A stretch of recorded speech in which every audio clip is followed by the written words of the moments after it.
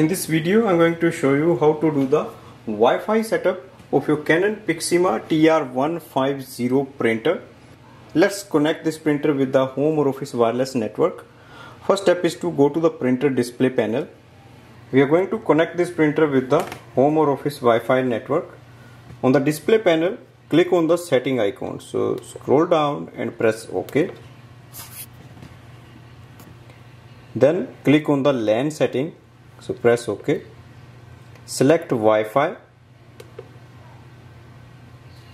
Scroll down, click on the Wi-Fi setup. There are few methods here. We are going to use the manual connect and press OK.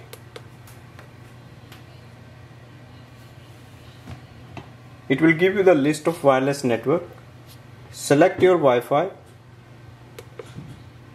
Click next. Use one router only. Press OK. Select the first MAC address. Click next. It will give you the option to enter the password of the Wi-Fi. Enter it using this keypad. Once you enter the complete password, go to the OK button and then click OK.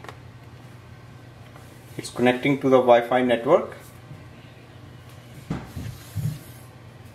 Printer is connected with the router. Press OK and then go back to the home screen. Once it is connected, you will see the wireless signal. After the connection, on the top you will see the wireless signal. That means printer is connected to the Wi-Fi. Next step is to add this printer in a device for wireless printing and scanning. You can also add it in a laptop, MacBook or your smartphone. So right now I'm just going to show you how to add in a smartphone.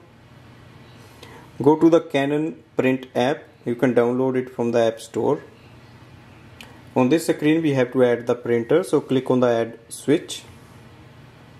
Click on the register printer. Wait for the printer to appear. Select Canon TR150 series. Printer is added.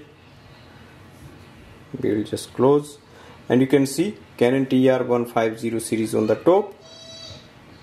Now you can see Canon TR150 series on the top and we can start using the printer.